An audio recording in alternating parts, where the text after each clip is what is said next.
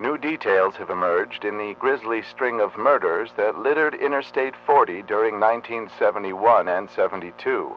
Known only as the terror of I-40, authorities say an unidentified woman spent years hitchhiking from Texas to California, where she viciously murdered several truck drivers and 3 other young women along the route. Billy Jasper of Winslow, Arizona, claims he likely had an encounter with the assailant at his home over a year ago.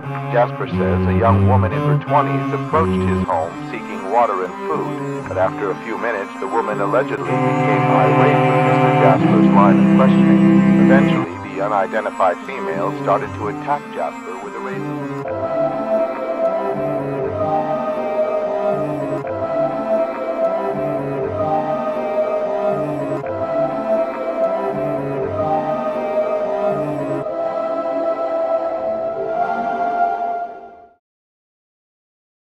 Happy holidays!